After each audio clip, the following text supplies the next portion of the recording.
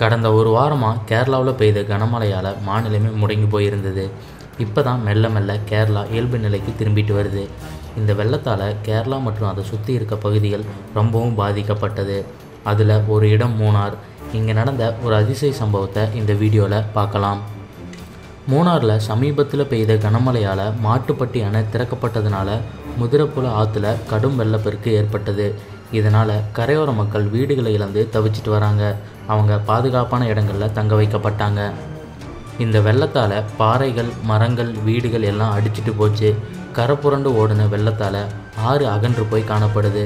இந்த ஆற்றுல பழைய மூணார் பகுதியில் கொச்சி டு தனுஷ்கோடி ஹைவேஸில் பைபாஸ் பாலத்துக்கு கீழே சின்ன பாறை வெள்ளத்தில் சிக்கி சேதமடைஞ்சு கைவிரல்கள் போல் தோற்றமளிக்குது. இதை அந்த ஊர் மக்கள் ஆச்சரியத்தோடவும் அதிசயமாகவும் பார்த்துட்ருக்காங்க. அடுத்த வீடியோ பார்க்குறதுக்கு முன்னாடி கீழே இருக்க சப்ஸ்கிரைப் பட்டனை கிளிக் பண்ணி எங்கள் ஃபுல் மீல்ஸ் சேனலை மறக்காமல் சப்ஸ்கிரைப் பண்ணுங்கள். கூடவே பக்கத்தில் இருக்க பெல் ஐக்கானை ப்ரெஸ் பண்ணுங்கள்.